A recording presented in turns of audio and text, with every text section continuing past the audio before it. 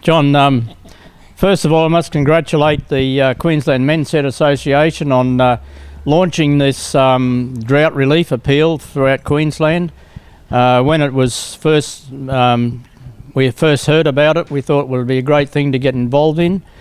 As a result, we conducted a raffle between our members and which resulted in a contribution to the Queensland appeal of $500, and it's my great pleasure today to present the cheque to John from the Queensland Men's Shed Association. I'll hand over to John now from the Queensland Men's Shed Association to just give us a few words on their organisation. Okay. Thanks, John. Thank you.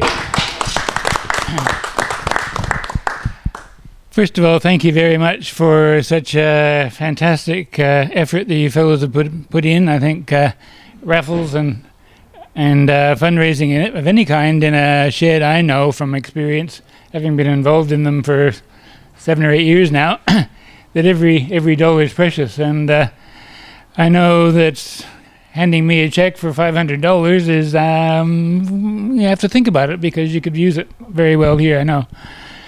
But I think, first of all, the idea came from grassroots. And I look after the sheds in the Wide Bay area, and there's a really enthusiastic bunch like you in the Burham Head shed, and this is where the idea came from. They said, hey, I think we might, they generated the idea, they passed it on to the Queensland Men's Shed Association, and we discussed it and thought, well, what a great way of demonstrating some support for a needy group, and everybody wins this way.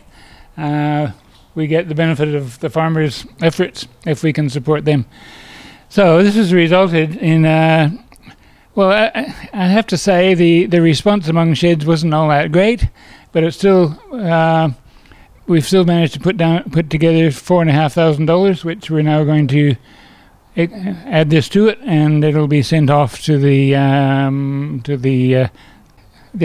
farmers support group anyway.